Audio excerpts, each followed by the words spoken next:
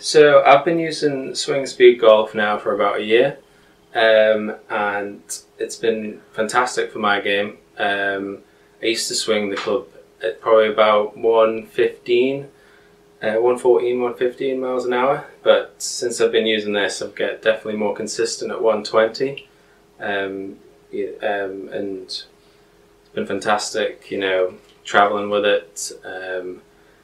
You know, all the way around the world. You know, it's so easy just to throw in your bag, you know, unclip the weights so easily, and yeah, it's just been a fantastic product, and taking it each week and warming up with it, it's been a great tool to have in the bag.